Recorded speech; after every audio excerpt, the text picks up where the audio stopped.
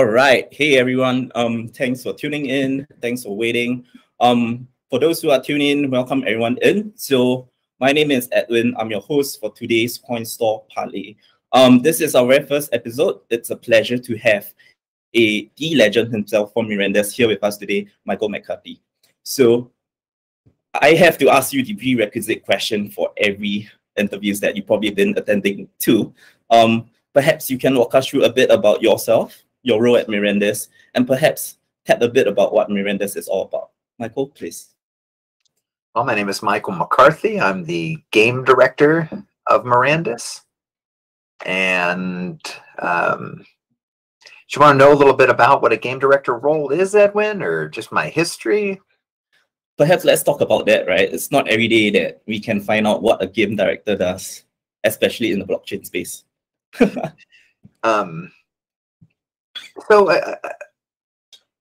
Oftentimes at different game companies, they'll have different titles for the role. Sometimes they're called an executive producer. Sometimes they're called a general manager, and sometimes they're called a game director. But it is the person generally who is in charge of making sure that the product is a success.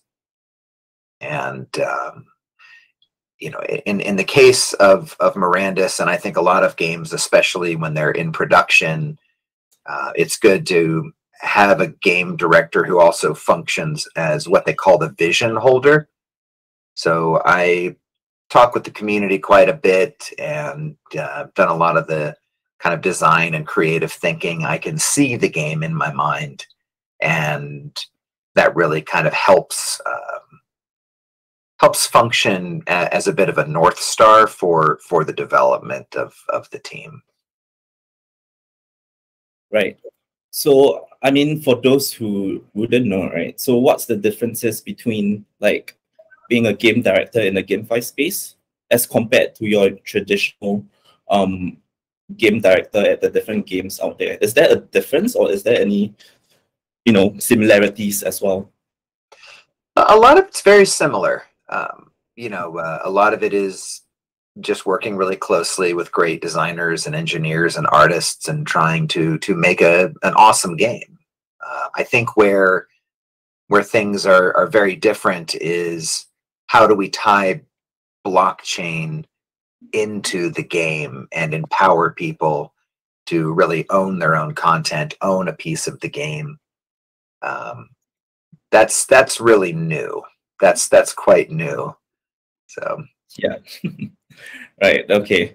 So I mean, for those who don't know, for Mirandus, it's a GameFi game. So I think for the Gala Games, you guys will probably know what Mirandus is all about. For those who are tuning in, you guys are probably fans of the game. So for the Coinstores out there, do check them out, do visit Gala Games to find out a bit more about Mirandus. Perhaps this is also the whole purpose of this, Coinstore Parley itself, right? We're gonna deep dive into the intricacies of the game. So for those who are tuning in, do check out our Twitter as well. There's a really, really, really simple giveaway that's going on. So yeah, Michael, before we go deep dive into the questions and the technicalities of the game, perhaps we can have a quick sneak peek about what Mirandus is all about, right? We have the video that is lined up for you guys. So yeah, let's view it.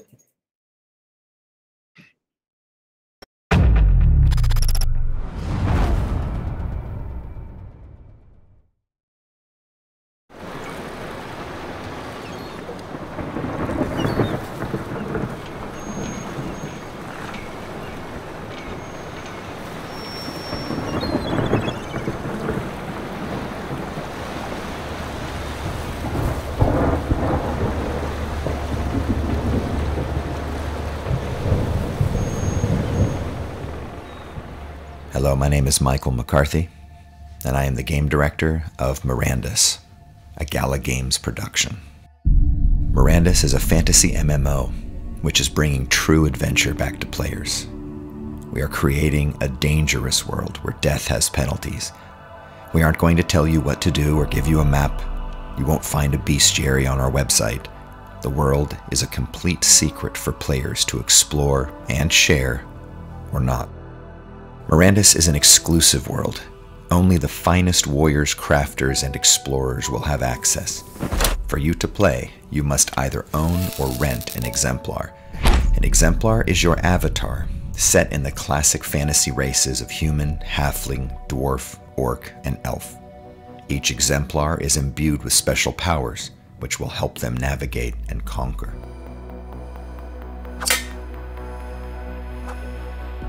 The economy of the world is completely player-driven. If you see a town, it's because a player placed it there. Everything you equip has been crafted by a fellow adventurer. The entire game is powered by blockchain. Blockchain technology finally allows players to own their own content. Blockchain technology allows us to guarantee something is rare. For instance, there are only 1,000 elven exemplars in the entire game, period. If you craft a magic sword, it's yours to equip, trade, sell, inside or outside of the game. The most powerful substance in the game is Materium. It is true magic. All magical acts will use Materium. If you die and want to come back without penalty, you can use Materium. Cast a spell, complete a craft without all the ingredients, teleport an item to a faraway location. Everything magic means you are using Materium.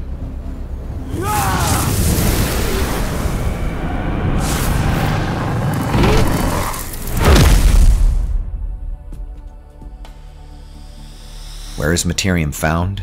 On monsters, in chests, and in secret locations throughout the world. Who is making Mirandus? Gala Games has gathered a team of industry veterans responsible for some of the most played and loved games in history. We continue to build the foundational tech and extend content. We release playtests regularly.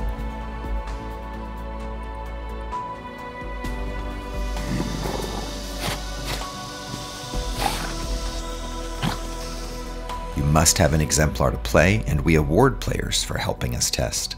From me and the entire team, thank you. We are working hard to make this the greatest MMO of all time. We look forward to seeing you guys in there. Thank you.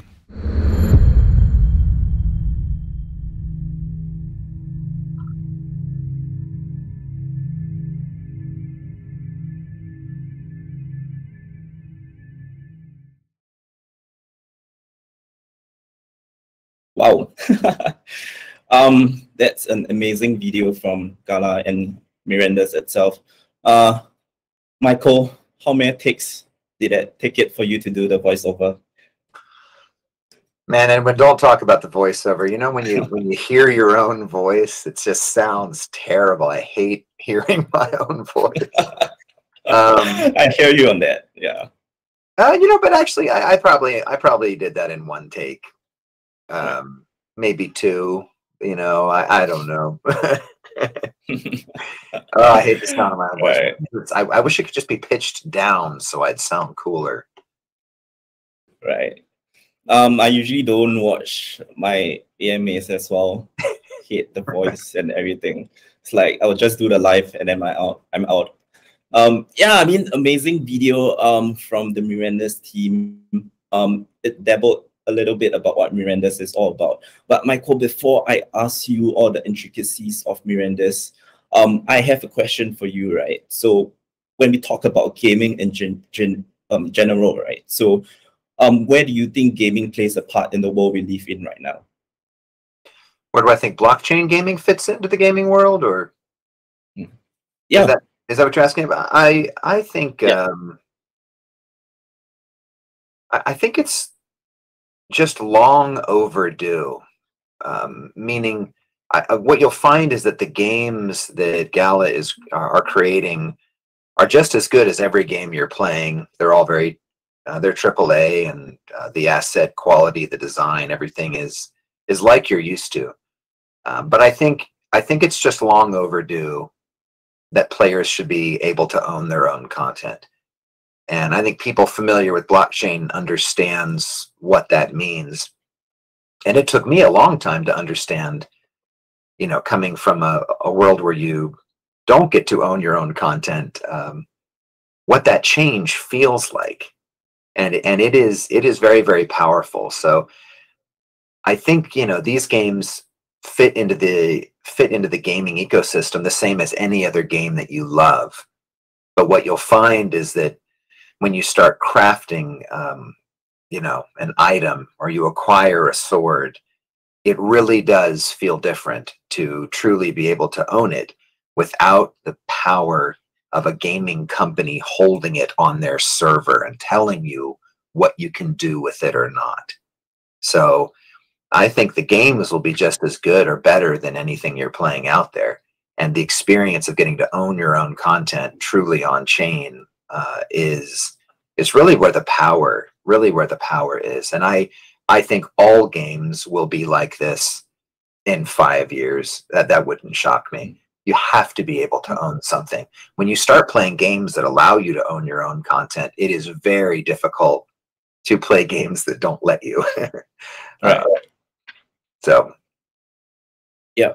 I mean, while we are at this topic, right? So when we talk about digital assets, NFTs, whatsoever, there's always one side of, you know, the coin where people are adamant about not stepping into this space, right? So, how do you think, or what is Mirandus or Gala Games doing to convince people who, you know, might find a bit of difficulty trying to understand that this is the new era of gaming? I think NFTs got kind of a weird name. People, you know, some people are, oh, NFTs, gross, or somebody paid $50 million for a JPEG. It doesn't make any sense. It's not about NFTs. It's about blockchain, and it's about, to understand blockchain is really to understand that it is a decentralized network. So the power of that is that we do not control everything that is happening. We do not control the things you own like other game companies will or do. It is put into the player's hands.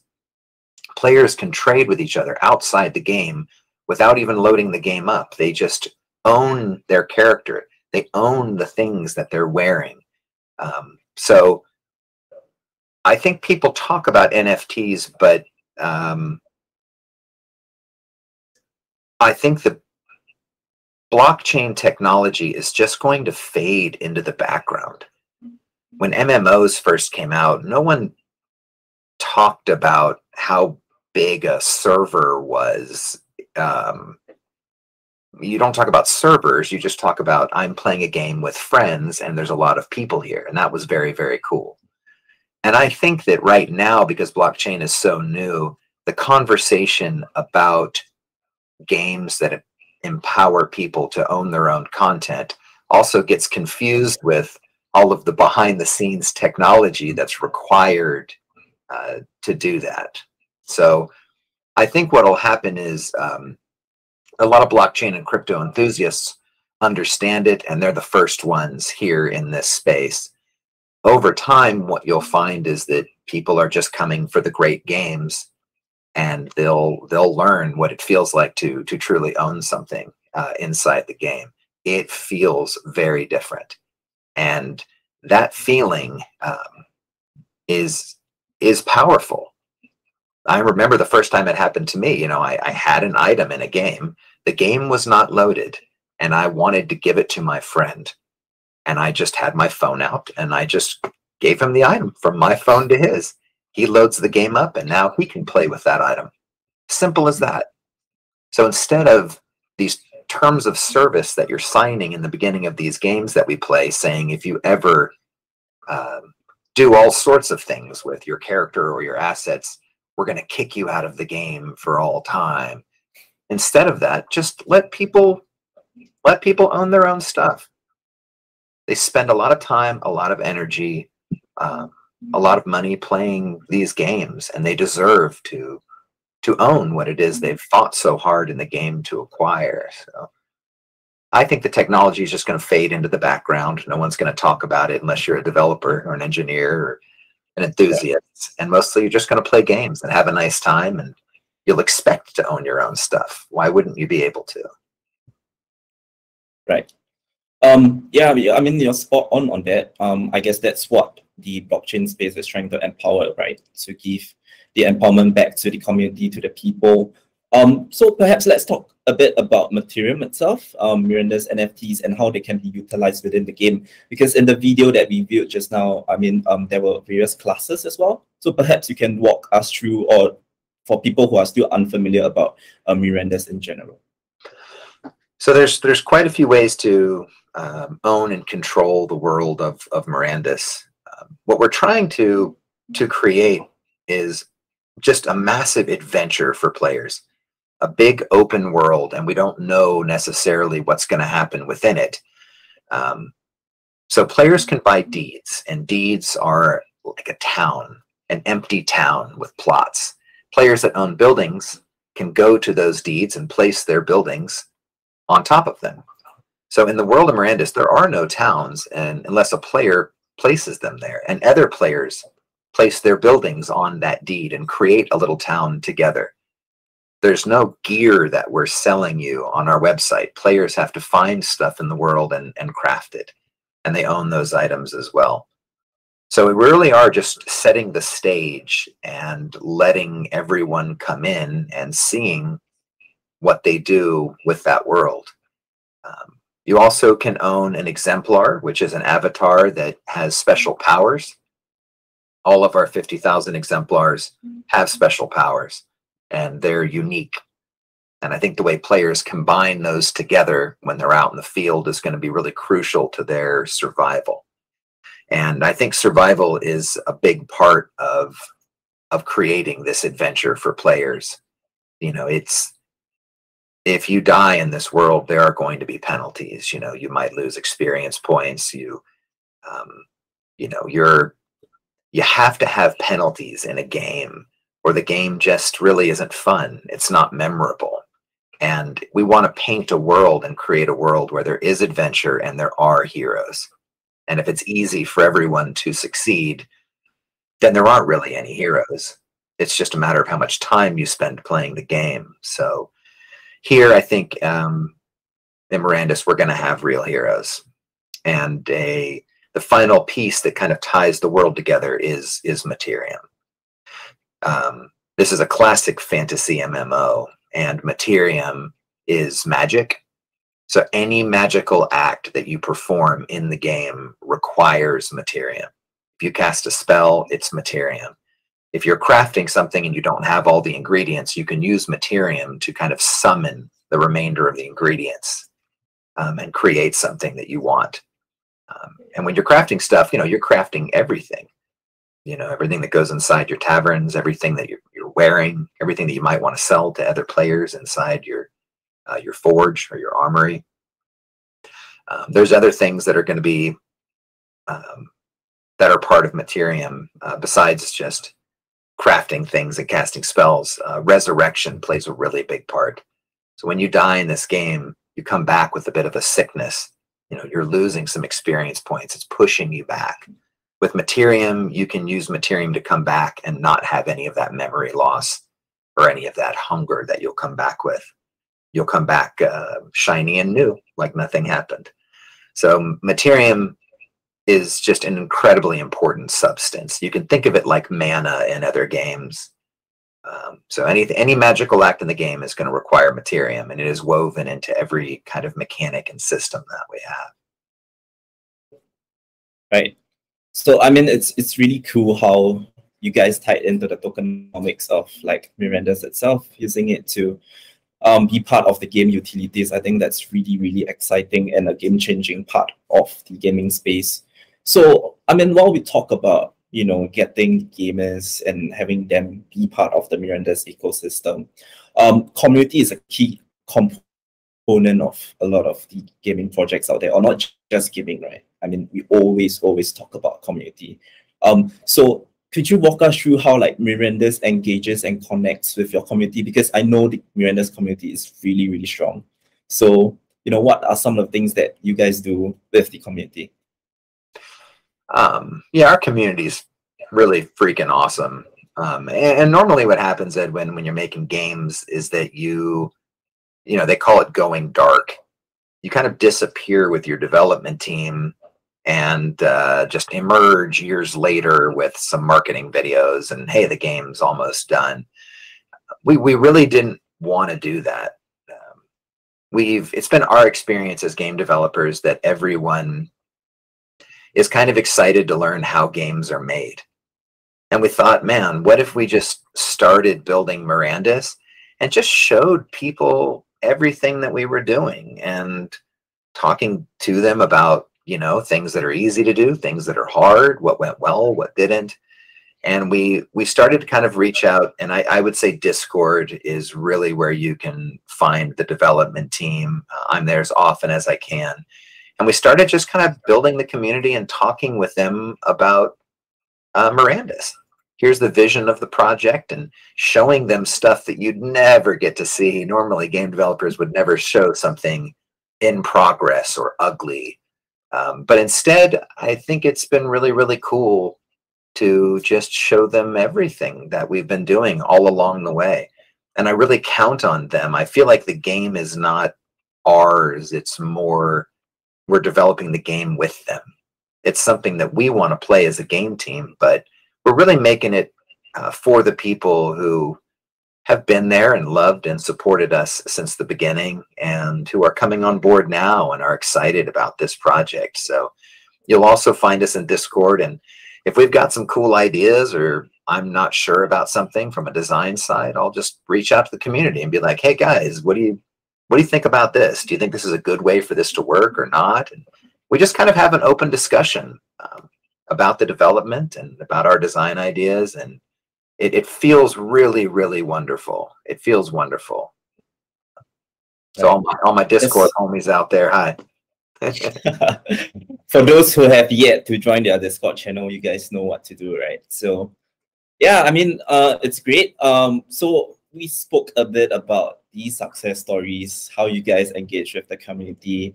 Michael, but could you share with us some of the errors or like challenges that you face, I mean, alongside with your development team while you guys were programming Mirandus? Let's see. There's a lot, Edwin. There's, you know, it's you never making games is never the same every time. It's a bit like a puzzle. And a lot of times what you do is you try to bring on really senior level people who have made a lot of games because they can do a better job of looking into the future and predicting how what you're developing is going to actually play and work long term. So I think we've spent, so things that have gone well is I think we spent a lot of time trying to gather people that all have, you know, 10, 20 years experience making games. Things that have been a challenge on this particular project, one world is very challenging. So normally when you play an MMO, you're choosing a server, and they locate servers all over the world. And that way, you know, you're communicating with a server that's very local to you. So latency is very low. And, but our players really don't want that.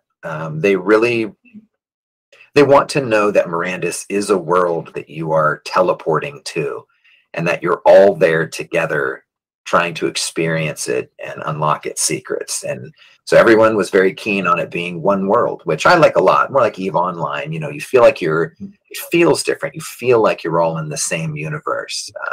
So that has a lot of challenges with it. You know, the latency between certain locations on Earth, and I forget which ones are the worst, but I thought it was Sydney to South Africa. You know, everything you're communicating has to go through data centers and data centers and data centers, and sometimes often a round trip of information. So we've Jason Hughes is awesome, and our engineering team is awesome, and we've employed some pretty cool tricks to have that latency there, but I don't think you'll see it or feel it or notice it in a way that that you would in other games. So, you know, that tech exists. That's a challenge, having it be one world. And because of that latency, we, you know, have to design a slightly different combat system. So what one world is a big challenge. That's a big challenge. Yeah. I would say, trying to think if there's another one that's been tricky. Motion matching. That's been pretty tricky. So motion matching is a way to have animation just look a lot smoother. So what you can do in games is you can make loops of things, like a guy idling or a guy looking to his right. That's a fidget. He has a walk. He then has a run. Motion matching is really cool, and some big studios are using it. It basically tells the character, gives it a bit of a goal or a velocity or a direction to go in. And motion matching ties it all together in a way that makes it look far smoother and more believable. It takes the animation frames that you're giving it and chooses the right ones and tries to put the body in the perfect position. So we really want this world to feel physical and alive, Edwin. So having characters really feel like they're connected to the world and moving in a way that makes sense was very important to us. So motion matching is a different way to think. That's tricky. That's been tricky. It sounds, I mean, these are kind of technical terms to me as well, but I can definitely tell that it's challenging on you guys' end as game developers. So, I mean, if we could dial back time, right? If we could go back to day one of the developments, is there anything that you have done differently with Mirandus?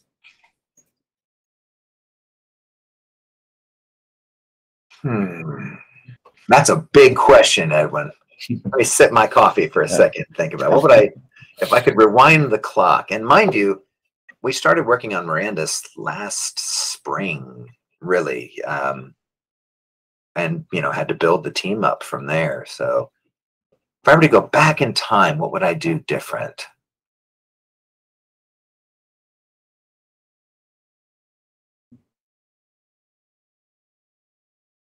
Sometimes if you're a game director or you're in charge of a game, especially if you're a game director who's functioning a bit as the design lead or the vision holder, where you put your effort and energy changes the development quite a bit, Edwin. I think I really went deep into what the vision of Mirandus would be. And I wish I would have spent more time very early on in the project doing a ton of recruiting. And you always divide your time up like that, right? You're in the game, or you're evangelizing the game, doing marketing and PR, or you're trying to get people. And, as the team grows, it becomes easier to do that stuff because you just have more people involved in the project. But in the beginning, when the team is very small, you really have to divide up your energy. And right now in the gaming world, it's not as easy to get resources as it used to be. There's a lot of game productions out there and a lot of competition for great people. So, and we've gotten them, and the team is quite large now. But I think I wish I would have pushed harder for more people early on. The first people you get are the hardest ones to find, Edwin. And so Jason Hughes, they're called unicorns in the biz. They're called unicorns because they're so hard to find. So those first few people that we found were awesome, but it takes a long time to find a great technical lead of an MMO, great visual leads, great animators. Once you get those guys in place, then usually everything goes really, really fast. But I don't know, maybe I could have spent more time recruiting early on instead of going deeper on game vision. But hard to say too, because I feel like the vision was so clear, or clear enough that I could articulate it to the community very early on too. So that was nice. Where we are today, Edwin, is good. It's in a really good place. The development is going very well, and not all games are like that. So I oftentimes judge my performance by how things are today. And things are really good today. So I know I've made some mistakes, but usually it's after the development finishes where you really become far clearer about what you could have done better in the past. So right now I'm just so in it day to day. We work all the time on the weekends, and so I'll be able to answer that question better later on, Edwin. Yeah. I mean, it does feel like a heavy question, right? Whenever I voice this question out to the people that I'm interviewing. But yeah, I guess we spoke a bit about, developing the games, things that we could have changed, challenges. For those out there who are also interested to kickstart perhaps the career in this space, right? So what do you think are some of the key elements needed to develop a successful game in the blockchain space? I think if you're trying to develop something successful in the blockchain space, you need to understand that it's just very new. Normally, if you're making games out there, it's very formulaic. You already have a blueprint. But with blockchain, there's a lot of experimentation, and you really have to just be open to new ways that games can function and new ways that you can connect with your players. So I still catch myself. It's getting better, but gosh, for a couple years, when I first got into the blockchain space, you catch yourself just trying to do the normal thing that you would do because you've made games for so long. But really, you have to kind of break that box and shatter it, and constantly be asking yourself, why? If something, if it occurs to you when you're doing a design or when you're making a game that, oh yeah, we're just going to do it that way, you might be wrong. Just because you've done it that way in the past, or just because you see a problem, doesn't mean it's actually there and it exists. So I would say the most important thing, if you want to get into the blockchain space and start making games, is work with the community. They'll tell you what they want and what they're looking for out of this new experience, and be very, very open and always challenge yourself to rethink things from scratch and have a bit more of a creative mind, and the mind of a child. I have children, and they're always so very open to things, and they can see things from so many different angles. And I think that's just really important. Just stay open, engage with the community, and solve the problem or the opportunity of how to get blockchain into games in the best way with everyone around you. I will say that development in the blockchain space is different than anything I've ever done, meaning the relationship that we have as developers. If you love blockchain and you love empowering people, you come at it with a different mindset, and it attracts other people that have that same mindset. It's very open. You share a lot with other developers. If there was anything that anyone who's making a game at Gala wanted from us from a code or design standpoint, we'd be happy to talk with them and help. And you just find a lot of that energy in the space. I think that's something people will come to learn. If you're trying to empower the people that love your game, that attracts a certain type of person. Yeah. I can definitely vouch for that. I think it's been a great experience working with the Mirandus and the Gala team.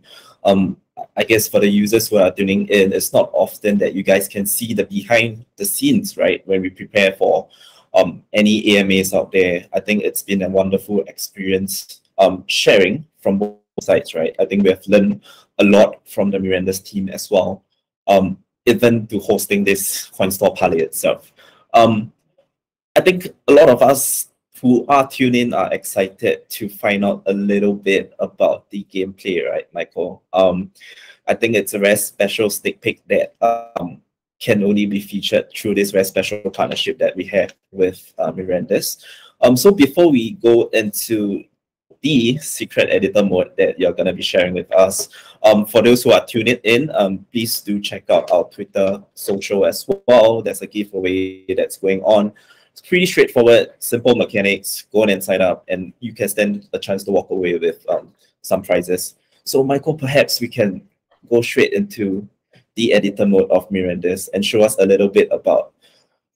I will show you a little bit. Like, wait, I want to get a secret. Yeah. I can show. I mean, you know, I will show you the, you know, the game running in editor. We use Unity. MMOs are, you know, there's a lot of work that happens on the back end, and Unity's a good client for our front end. And I can show you a little bit of the one of the levels we're working on, if people want to see that. Totally gonna crash because that's live demos. Yeah. So the last time we did a little tech test or a play test, we had quite a small area. The next play test we have will be very large. This is at nighttime. Let me just fast forward time of day and let's get to the morning. You can see it a little better in here. This area is quite large that you can walk around in. We were playing together Friday or two ago, and my gosh, it was quite a lot to explore.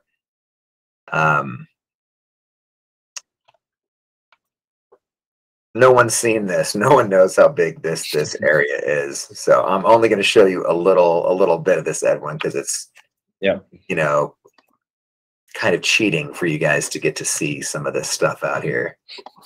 Oh, there's the Citadel of the Sun. Brad from Parley owns that. He is the Citadel owner. Those are the biggest cities that you can find.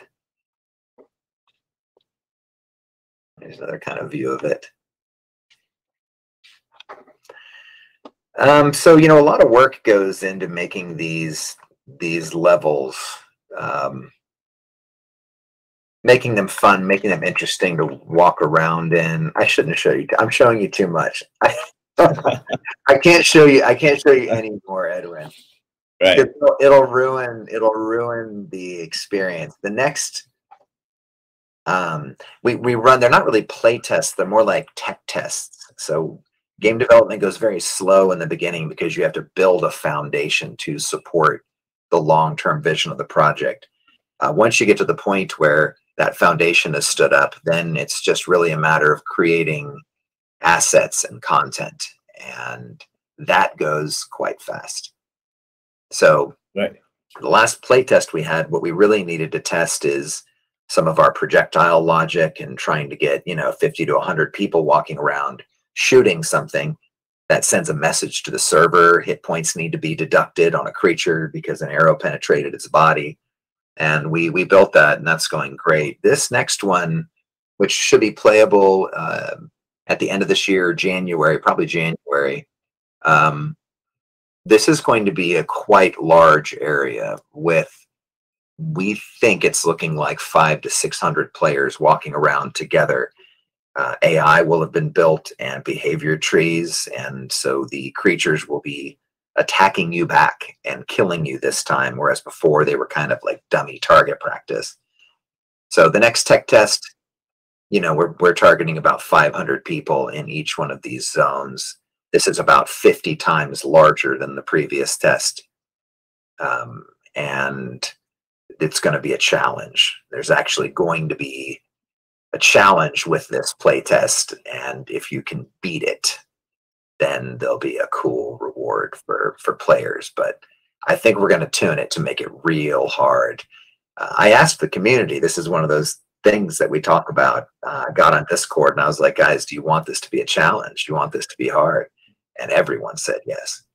Everyone said yes. So this next test, you know, creatures are going to attack you. You will die. You will have to craft better armor and weapons in order to succeed and thrive in the environment. And it's going to be real hard to win. But hopefully it'll be a cool adventure. It'll be our first taste of adventure, I think, real adventure for our players inside the game. So I'm pretty excited about it. It's coming along great. Right. I mean, since we are at that, is there any chance for the people out there to be part of the 500 gamers who would get a chance to be part of the test? That's 500 in the zone. You know, they'll be cycling through. And I think if you die, we just need to kick you out. Like, let's make this kind of hardcore, you know, for this playable demo. So it's 500 per zone. We're going to have multiple zones. There's some caves, a little bit of a dungeon in here too. So I don't know. We'll see how many concurrents we can support. I think it's 500 a zone. There could be 1,500 to 2,000 concurrents at a time. I don't know. We'll have to see. We throttle it up and down to test our back end and see how well it's functioning. Things like zone transfers. When you go to a new area, you have to load. We need to delete your character in the old world and put you in the new zone you're in. So if you own an exemplar, you get to play. That's a promise we made to the community. So if you own an exemplar, you'll get to play. And we'll keep it live and running long enough that everyone who owns an exemplar will get to go for it and try it.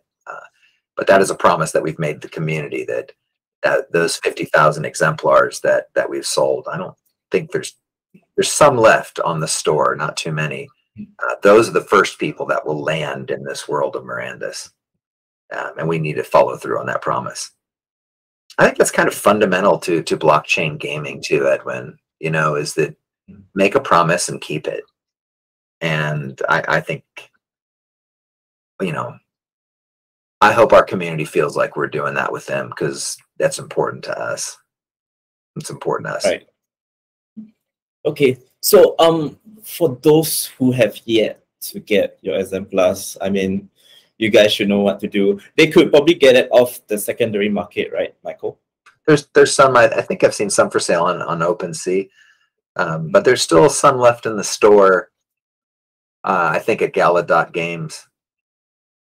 You know, there's not too many left. A lot of them have sold. People are excited, I think, to come in and play the game. And it's, you know, I think one of the things that's interesting about this project is, and in talking with the community, they don't really want a game, Edwin. They want a world. And that's really what we're trying to build. This is not, the long-term vision of Mirandus isn't a place where I went in, I hit a max level cap, and that was it. I switched to a new game. We're trying to make a real medieval fantasy world. So you can come in here and play games with your friend at the tavern. We really love the idea that you could compose music in the game, maybe even paint. What if every painting that was on the wall in every home or tavern was done by a player and you could watch them paint it? We love those kind of thoughts and vision. And I think players are looking more for a world to be able to be in, similar to, you know, maybe a Sword Art Online, or, you know, than just a game where you run around and shoot something. So we've been asked before, like, what's the end of Mirandus? And you know, we love the idea that there is no end. We just keep growing the world and making it richer and more interesting and beautiful. That's kind of our goal. Great. We have a lot of burning questions that are flowing in, Michael. Let me just pick up a few and then shoot it across to you. Yeah, I mean, the first question, I think this one from Freddie, I mean, he was asking, can you potentially get banned if you do something wrong in Mirandus?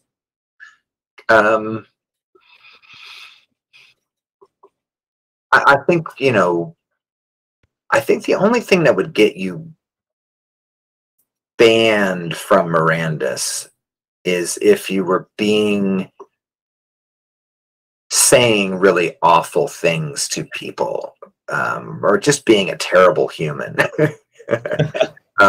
If you want economic control of the game, I think we're not going to be able to stop you. We already have some players that like have ideas about controlling the iron market, or, you know, I think that's cool. Right. But if you're being rude to people consistently, you know, then we would have to make it that, you know, you can't be walking around saying awful stuff to people. That'd be pretty terrible.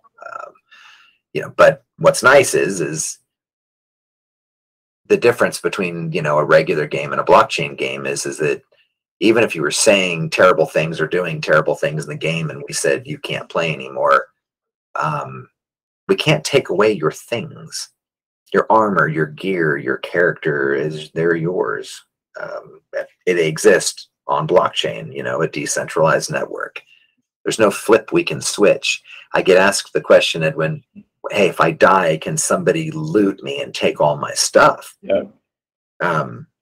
You know, it's on blockchain, so no. There's actually really no way that we could do that. You'd have to enter into some sort of contract. But, you know, you can't take things from somebody else's wallet. So, right. You know, I would ban a player if they were saying or doing really inappropriate things. But we can't take your stuff. It exists on chain. It's yours. Yeah. Okay, so the next question is from Earth the Kryptonian. He was asking what device are they able to play on, mobile, PC, what kind of specs do they potentially need to have a smooth gameplay? Yeah, we develop on PC generally, so it's very easy. You always want, when you're developing games, you always want to kind of develop for one platform at first. It makes things a lot easier. So we're a PC game first and foremost. It's not hard to go to Mac once we kind of block the PC game of it all. It is a big 3D world. So, you know, playing it on a phone would be probably too difficult. Having said that, we really like the idea of you being able to engage in the world using your phone. So they, you know, call it like a companion app. Some way, if you were out on the go and weren't sitting in front of your computer, could you pull your phone out and maybe play a game in the tavern with your friends? Or I really love the idea of maybe you could control a shopkeeper. So even if you were on the go, maybe you could kick off crafts or restock your shelves. That'd be really neat. So it is a PC game, and you are going to need a PC to play it directly if you want to walk around the 3D world. I think we've been very efficient with our asset creation, so it's not going to take the highest end spec that you can think of to play. We'll be able to have fallback, you know, graphic modes and stuff that, you know, should make it that, you know, as long as you have a decent gaming PC, you'll be okay. You'll be okay. Right. Okay. Cool. So the next question is from Nomad Fury. So he was asking, in the World of Warcraft, the maximum level is 70, right? So his question is, what's the maximum level of each playable character in Mirandus? And do they come with a skill tree as well? So we right now are more of a mastery-based system. So the things that you do in the game successfully will increase your mastery. You know, swords, bows. You could be a bow master, a sword master. We don't like the idea of skill trees very much. So what we like is more that you, through play, become what you want your character to be. We don't want to box you in and say you're a barbarian and you're a thief. We want you to be able to combine things in an interesting way, and then be able to change it and kind of morph yourself into something different to be more successful in a new or different environment. So, you know, as far as a max level goes, the game doesn't have a core level as a player. You have levels of mastery in things that you excel at, and that will unlock cool skills and abilities that only you can perform. especially tied into classes. That's a big one. So even classes in our game we're targeting as player-owned content, things that players could own and trade. So for you to equip, let's say, a fighter class, that would be very easy. If you want to be a warlock, you know, you might need to have a high level of sword mastery and elemental magic mastery. And if you can level those things all up, you can qualify and equip that class. And then you get a bit of a step function of additional power. So Right. we don't have like a max number, isn't it? Okay. I hope that answers his question. So when we were at the editor mode earlier on, I think you showed us a sneak peek about the Citadel, right? So I think one of the users was asking if you could share a little bit more about that. Yeah, so, you know, players can buy deeds, and deeds are, you know, little city stamps that you can place around. Some of the deeds are pretty large, quite large, actually. But the grandest cities of them all are the citadels. And a citadel means that you get to be, there's only 5 citadels. You get to be one of like the 5 great kings of the land. You have a direct channel to us on Slack. We show you your citadel while it's in production. We get feedback from you and ask you what it is you want. And then we work to weave you into the narrative and the entire storyline and history of the world. So they're kind of a big, special, cool deal, to say the least. So a citadel is kind of like, you get to be a king, you get to have the ultimate city, you get a direct line to us, and you get to be part of the permanent world and narrative. Right. Okay. I think this is a very good question from Nomad Fury. I mean, in this space, brand collapse, it's a very common thing that we are seeing every other day, right? So the question from Nomad Fury is, do you guys have any plans to do like crossover partnerships with different brands out there to set in like somewhat of a limited edition skins for the players? Crossover with other brands. Do you mean like the game items that you can buy in Mirandus might have function in other places? Yep. Oh yeah, we love that. That is part of the fun of it. And you can see, you know, at Gala, we've really experimented with that, you know, just within some of the games that we're working on and we've released. But we love that idea. Anything that fits into the world and could be really cool and fun for players, we're usually very excited about exploring. And we think it's fun and cool when other people want to support things that are from our game. So yeah, we're very open. You know, as a designer or a director, you always have to curate the game. You can't break a game's economy, let's say. But as long as you can keep the game playing well and holistic and the world making sense and not break the economy, then we love to support stuff from other titles, and we love it when other titles support stuff from us. It's cool. It's a fun thing to play with, I think. Yeah. Okay. Unfortunately, we can't answer more questions. So for everyone out there, if you still have any burning questions, you guys know where to go. We mentioned that Mirandus, they have an amazing Discord community. So please feel free to shoot your questions over there. I think, Michael, I mean, for those who don't know, I think that's a bit interesting and a bit of a sidetrack from Mirandus, right? So we are gonna list Townstar on Coinstore shortly after this AMA.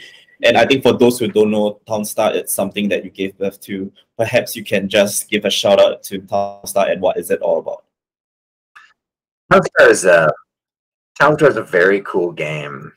Worked on it a while back, and it's kind of a global competition of town and farm builders. It's a bit of if you've ever played an RTS, there's that feeling you get where you're kind of setting up your little machine and your world to craft interesting things that are valuable and help your town grow, and things that you can share with other towns and kind of work with your friends to win and succeed. So Townstar is kind of a global competition of town builders, and see who can do it the best.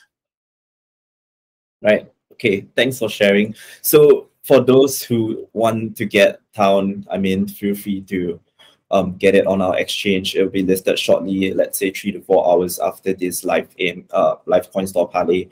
I guess, Michael, I think to really end off this whole thing, is there anything that you want to shout out about Mirandus before we call it a day for the Coinstore Parley?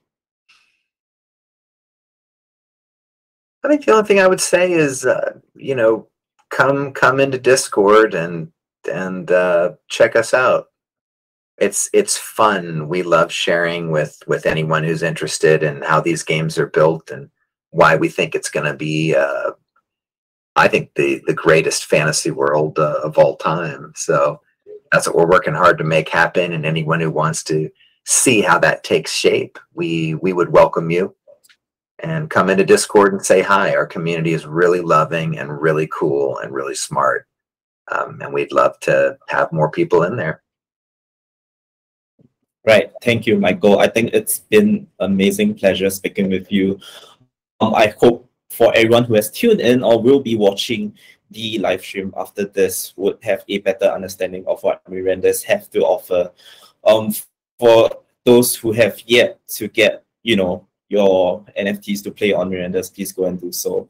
It's an amazing game and amazing opportunity for Coinstore to speak about this as well. Michael, it's been a pleasure. And I guess that's the end of our Coinstore Parley. Thank you, everyone. Thank you, Edwin. Thank you, Michael.